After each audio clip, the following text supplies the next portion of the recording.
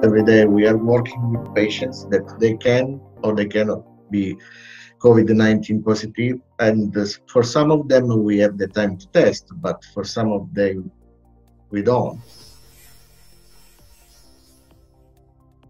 What I'm feeling and what I'm seeing is that the trust the hospitals they are rethinking about our organization, different clinical pathway for COVID positive and non-COVID patients.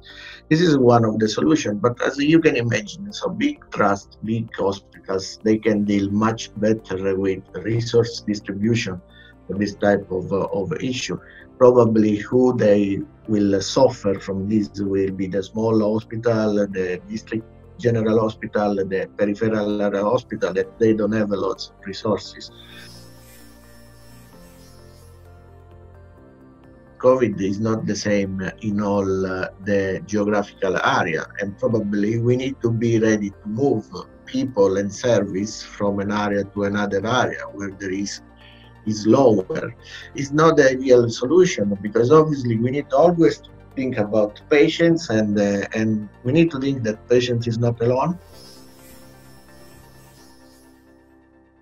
We need the consensus, we need the discussion at any level, a level of surgical societies, at level of government, and a level of trust, clinical governance, because I think that the only way to win is to work as a team and with the same aim and toward the same goal.